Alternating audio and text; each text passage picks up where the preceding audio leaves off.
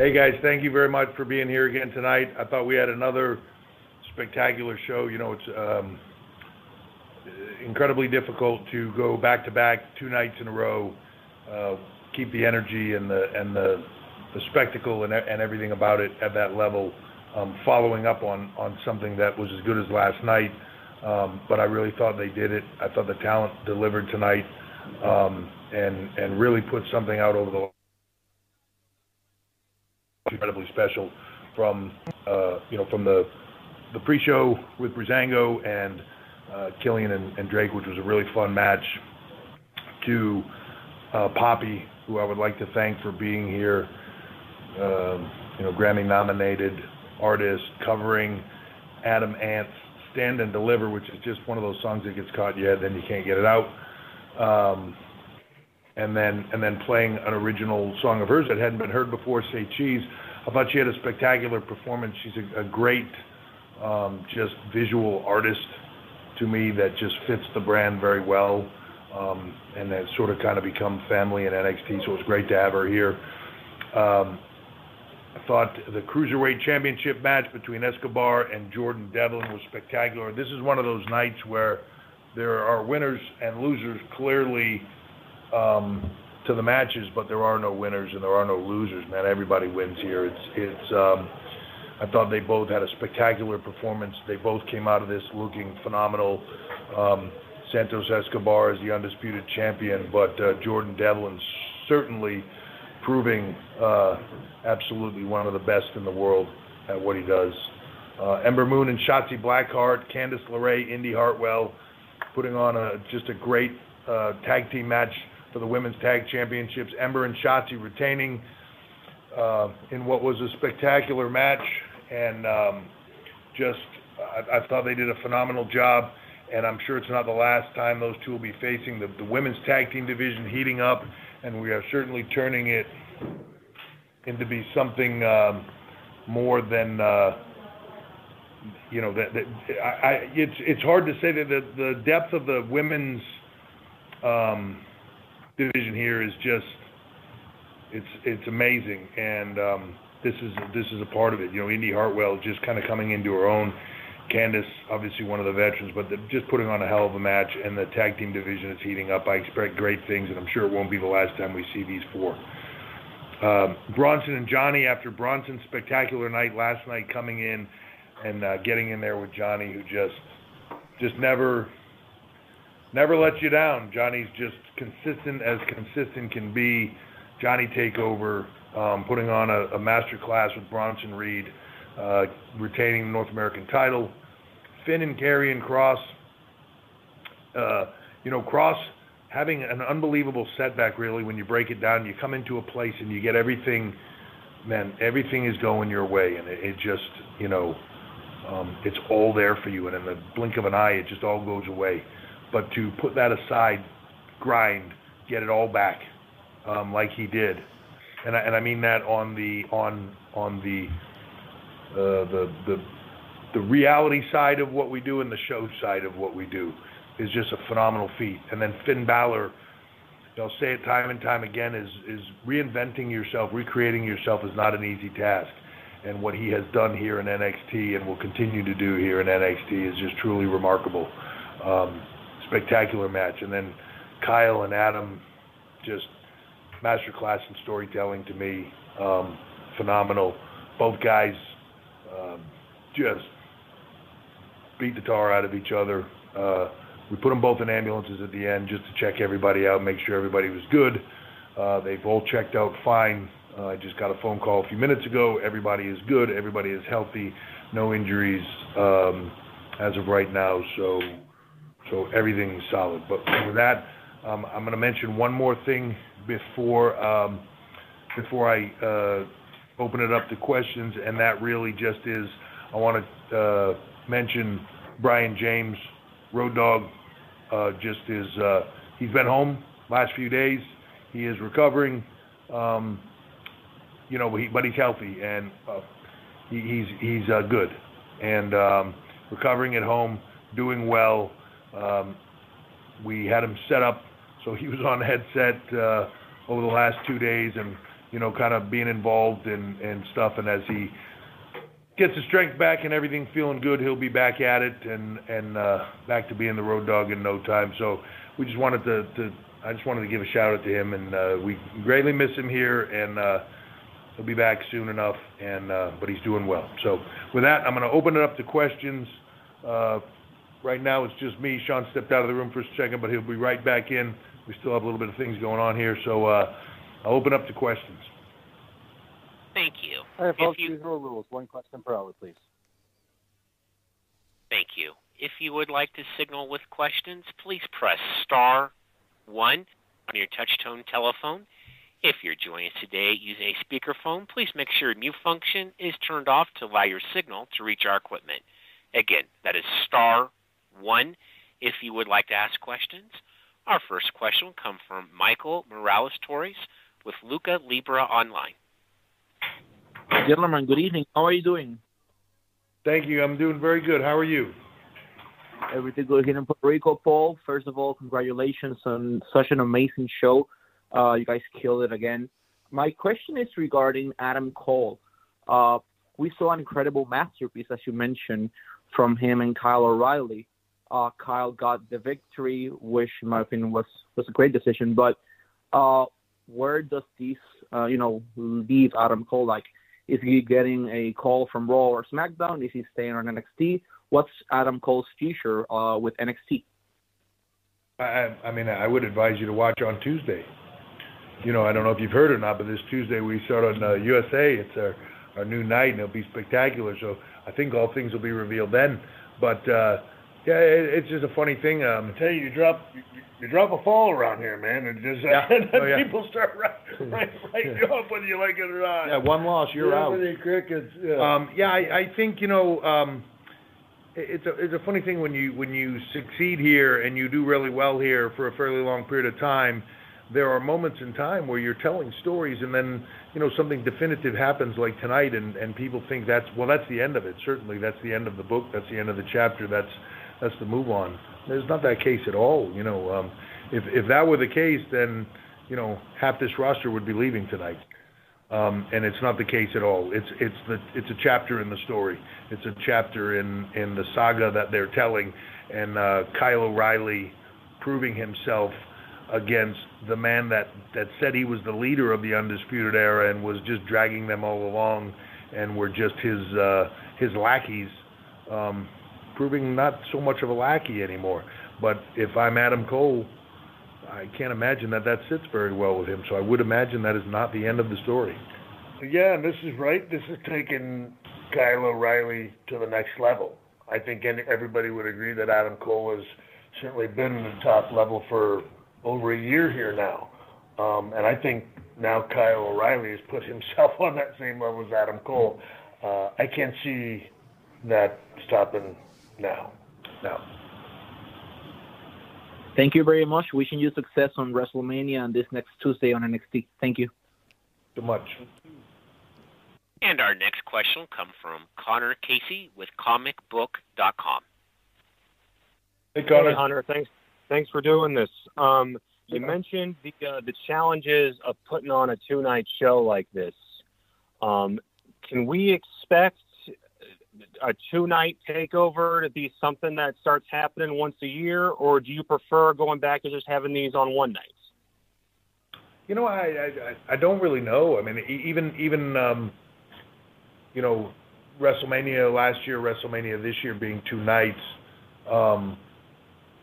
TakeOver being two nights this year, it sort of came into the right timing and the right position of where we needed to be with it and be able to deliver the way we wanted to. But it's hard, it's hard to tell what's going to be next month in this pandemic world and with everything else going on. As things open back up, we'll have to see what next year brings. Next year, WrestleMania, as we move into Dallas and we see how that goes. Is that a one-night event, a two-night event? If it's a one-night event, or do we move back to the Saturday and make that something spectacular? Do we move into the to the two-night slot someplace else? I'm not really sure. Time will tell, but that's the great thing about what we do. We can be nimble and move into what we want it to be when the time comes. And we'll try to make the best decision for the WWE Universe and for our fans everywhere. Pretty proud of the fact that we could have 2 nights and 2 strong cards.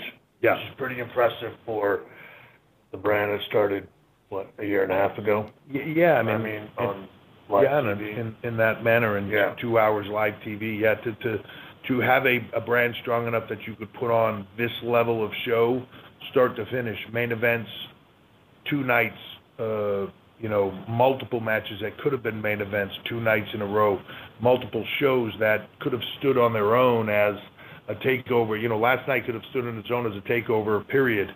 It absolutely did. Tonight, same thing. The cards were deep and thick, and it wasn't everybody. That's a statement in and of itself. So we'll see where it goes, though, in the future. Awesome. Well, thanks for another great show. Thanks, Connor. And our next question will come from John Alba with Spectrum News 13. Gentlemen, thank you very much for your time. As always, great show tonight. The build to the main event on television and presentation was really, really strong, and you had the security guards out there ahead of time. And I noticed from watching that a lot of those people that were among that security staff were part of that big new NXT class you guys brought in, which a lot of people have spoken pretty highly about. And since you guys have worked so closely with those individuals, I was wondering if any in particular have really stood out in the early goings here during their time at the PC. Yeah, a lot of those guys are moonlighting now at a security company next door, and we're using them as security on a fairly regular basis. Look, if you're going to have 6 foot, 260-pound guys standing around, you got to use them for security. Boy, a lot of them. It's a funny thing. I was just talking about this the other day. When we got into the COVID environment and pandemic hits, and you start to look at, you can't train for a long period of time. It's been about a year and a half that we really didn't have the facility to train, and keeping people healthy, because the Capitol Center or what was Raw, SmackDown, and all that was our TV facility. Was our training center. And we lost all that. Just recently, we've been able to start that again, and be able to start training on a large basis. But when you started to look at that from a year and a half ago, there were moments where you were going like, "Oof, man, there's some talent." But when you start to get into you constantly want to have the veterans and the people that are TV ready, and then almost TV ready, and then not quite TV ready, and then people that are just getting started. Maybe they just stepping in the ring for the first time. And so that you're constantly building that upwards trajectory. And when you started to look at the bottom of it, it was pretty thin. But that was mostly because COVID prevented us from bringing people in. So they were in the pipeline to come in here, and we couldn't bring them in. And then all of a sudden they came in all at once. And when you start looking at some of the athletes that are walking in the door here, it's impressive. It's impressive, and I can tell you, watching them train, there are certain athletes that come in here where you're just like jaw-dropping, first few times they get in there, and sometimes they're jaw-dropping athletes and they don't bring the charisma level, or they don't bring the other things, and that's stuff that you have to work on, or vice versa. This crop, I can tell you right now, they're all full of personality, they're all got massive amounts of charisma, and they're all just like crazy athletes, and I'm talking about men and women. So I went from a few months ago of being like, say the last 2 months. Yeah. Shawn was just saying the last 2 months. It's like 3 months ago maybe we were looking at it going, but there's a big pipeline coming in, and then when that pipeline got here, all of a sudden when you saw those people walk in the door hungry and get in the ring, you were like, wow. Okay, yeah, future's bright. We're good. It's been impressive. I don't know that I've seen a more impressive starting group in a long period of time than what's in here right now. And hungry. Great. Thank you, gentlemen. Appreciate it. And our next question will come from Jason Powell with Pro Wrestling Net. Hey, guys. My question is for Shawn. Your ups and downs have been well chronicled over the years. How would a 20-something Shawn have handled life at the Performance Center? Were you just too much of a free spirit, or do you think that the way things that you guys do there might have actually been just what you needed at that point in your life? Yeah, you know what? It's funny. I've been asked that before, and I do. I don't know. I think me at that age, the structure would have helped me a great deal. Especially, again, I don't know. Again, we got people, and given my past and everything else, we talk very real with everybody. And that is something that I think would have helped. So I appreciate the question, because it's something I've thought about before. And I really think I could have used this kind of structure, this kind of, team, this kind of support. People, again, I don't know, not telling you this is cool when it really isn't, not being afraid to be honest with you, to be open with you, and letting you know when you were screwing up. So I really think that something like this, and that's what I love about this place, again, is that everybody is really hands-on here. It gets very personal here. We're allowed to have relationships with these young men and women where you can really get to know them, and that helps. It helps a great deal, and it's certainly for somebody like me, who I've always said when I did this job, it wasn't just business to me. It was very personal to me, because I've had two loves in my life, wrestling and the woman I'm still married to, and again, it's one of those things that I think it would have really helped to have people be open and honest and support you as we do here. So I think it's a fantastic question. I hope I answered it okay for you. You did. Thank you for the time. I would say this, knowing Shawn, you hear it a lot, and Vince takes a lot of unnecessary criticisms for a lot of things, but you hear a lot, especially from the older talent that were in that period of time that Shawn is talking about, where you'll hear Vince talk to you almost like a father figure to a lot of people that didn't have that in their lives. And the reason is because Vince there were two things that he did. One, he told you, I believe in you. And two, he told you stuff straight. He didn't mince words. He didn't anything. And sometimes you might have hated him for it in the moment, but he was probably the closest thing to most guys had to a dad. He told them the truth, whether they wanted to hear it or not. He set them straight when they needed to, and he was a strong hand with them, but he believed in them, and he let them struggle and fail and succeed and all those things. But he did it in a way that you hear it all the time. He was a father figure to me. I think there's so much of that here. I think whether it's, and I don't necessarily mean father figures, but I mean that support system of people that believe in you, but at the same point in time aren't here to tell you, you're great, don't worry about it, just do whatever you want to do. They're here to tell you the truth. They're here to make you better. They're here to make you succeed, whether you want to hear it or not. And some people will struggle with that. Most people will thrive with it and grow from it. And I think that's a part of it. I do agree. I think this would have been really good for somebody like Shawn, because it would have been a structured system around him as opposed to one voice.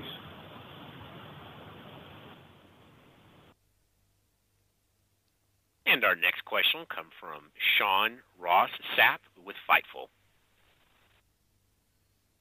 Hey, Sean. Hey, guys. We got news that Walter got back the stolen UK title earlier this month, and that you guys actually sent the person who recovered it a signed belt, which was very nice of you guys. Is WWE going to take any action about this? And have you guys ever personally experienced anything like this throughout your career? Because it's quite a wild situation. Walter is chopping people at this moment in time all across the UK, trying to find who stole that title. So there's a lot of red, bloody chests in Europe right now. When he finds out who did it, oh boy. No, that was pretty cool. I mean, it was actually a pretty cool story to hear. And, and again, it's funny because Walter he mentioned it the other day, and he was talking about it, how cool he thought it was. And that, of course, they signed it. But I think I don't know if they sent him the actual one that he lost because they made a new one. Well, I think what they did is they got the one that was stolen back, and then they made one with I think it had different plates on it or something, maybe customized. To be honest, I didn't really look at it that closely, but Walter asked me to sign it, which was part of the deal of sending it to the guy. So I'm not sure. I'm not sure exactly how the exact story went, but yeah, like Shawn said, pretty cool story that they were able to recover that. And I'm saying I never had mine stolen, but like back in the day, that's why all the guys they carried the title. We all had the little Halliburtons, and that back then you could check them through the machine at the airport, so you always carried it on you most of the time. And I don't think I ever lost. I never lost one, which is pretty amazing. It's incredible. Considering the source. Yeah. I think Flair lost them every other week. I think so. Yeah. That and watch. Yeah. Thank you all. Thanks, Shawn. Thank you. Our next question will come from Gary Cassidy with Inside the Ropes. Hey, Gary. Hi, Paul. Hi, Shawn. Congratulations on a fantastic second night. I actually wanted to ask a little bit about someone we've seen on both nights, and Pete Dunne. He obviously looks like he's set for a big future inside the ring in NXT, but I know he's been doing a fair bit of backstage and production work in NXT UK. Is that something he's been doing in the States? And is there any other active NXT stars doing that, or that you've got your eye on to do that in the future?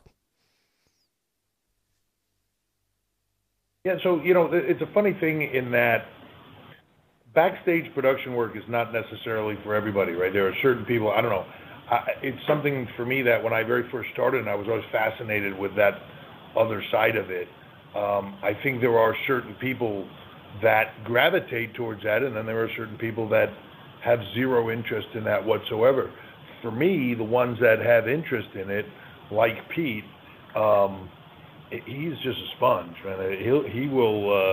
He will dig into every single aspect of this business and engage in it in every single way you allow him to. Like, he's just incredible. And to be honest, especially at such a young age, just has an incredible mind for it.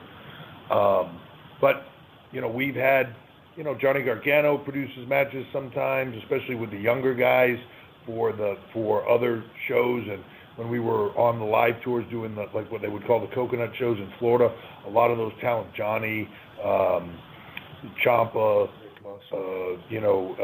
Candice has done it before.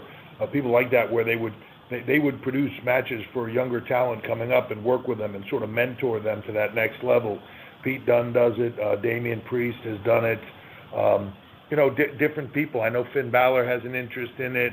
I think Walter's done some of that with you guys in the UK. Yep. So, anytime you can do that, I think it's no different than being an actor and then, dabbling and directing a little. It just makes you think about it from the other side of the camera a bit differently, and then it makes you a better performer because of it. Yeah, exactly. So, because we've had a number of guys who have just asked, and the people who show interest in it, we give it a whirl that we're just, they want to listen on the headsets, and it does. It helps them.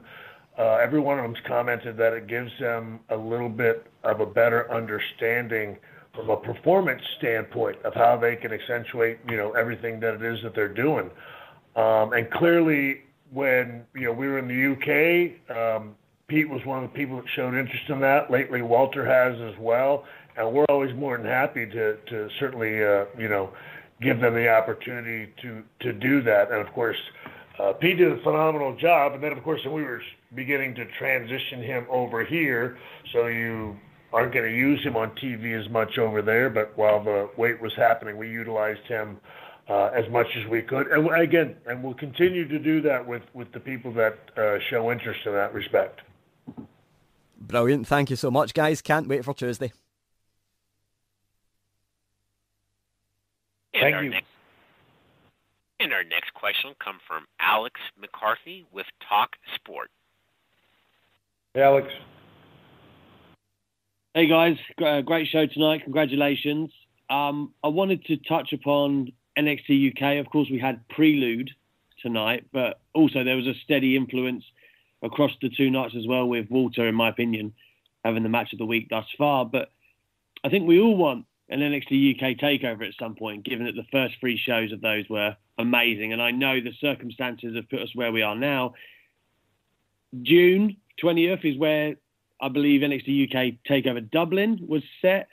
I don't know. I assume it will be a case-by-case basis nearer to the time. But for the second half of this year, June 21st, I think in England things open up. Are you guys hoping to cram in 2, 3? How many takeovers perhaps that side of the year? And if you can't, what are the plans to move forward? Yeah, look, we obviously would love to do that.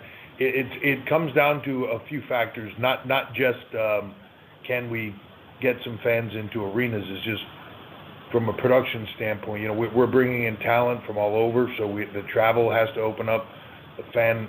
We have to be able to have fans in. We have to be able to bring production people around. We have to be able to get some people from here over to there, to be able to do the shows.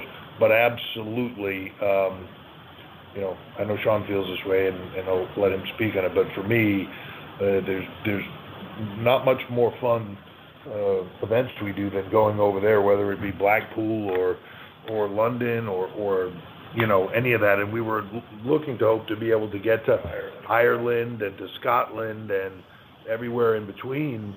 But the world sort of shut that down for a minute. As soon as we can get back there, we absolutely will. I can't wait to get over there. If I could go over there tomorrow and figure out a way to run a show, we certainly will. So. Yeah, no, exactly. And that's the thing. We've had that date there for a while. Clearly, we're hoping for the best, but yeah, we're just so subject to, a lot of the restrictions and the way the world is right now, and it would be very tough. We're doing a great job of being able to, do our regular show, BT Studios. The partnership with them has been great, but we've been able to do that with half of us over here. And I wouldn't imagine we would want to be able to, we would want to do a takeover without us physically being able to be over there with all the production, aspects at our disposal. And so obviously, yeah, we have to wait. Just like we said last night, man, when the world begins to work with us, we're going to be thrilled to get back to business. Yeah. I've heard all about the... Sorry, I was going to say, I've heard all about the voice. Yeah, go ahead. No, I said, sorry, we just heard all about the voice of God, Shawn Michaels, during the remote production. Yeah, well, the voice of God might be a little bit rough, but it is. Look, it's amazing with the technology. We're thrilled about just even the hands-on experience we've gotten to have with the UK brand over there. But I love going over there. I love being over. There's nothing better than being over there physically with the talent. And again, as I referenced in one of the calls earlier, there's a relationship there. I absolutely love, the men and women that we work with over there. That's the brand that I've got to see from the ground up and working hand in hand with them from the very beginning.